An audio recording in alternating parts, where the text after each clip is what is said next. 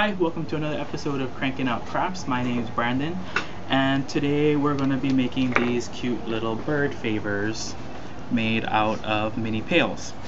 First, you're going to take a mini pail, and we are going to put double stick tape right down the middle like this. This is going to hold all our cutouts in place. Peel that back. And then out of 3 different colors, we're going to take yellow, black, and this cream colored.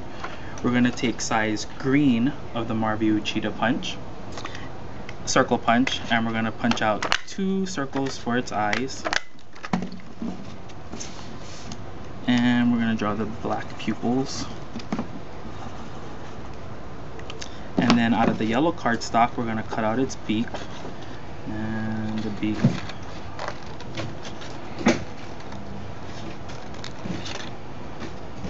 The beak is this weird shape. Draw a line so that we can see where its mouth is.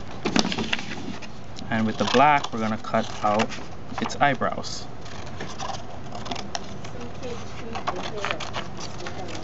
Okay.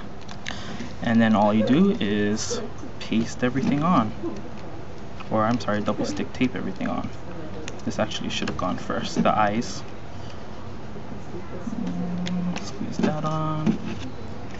And then his beak.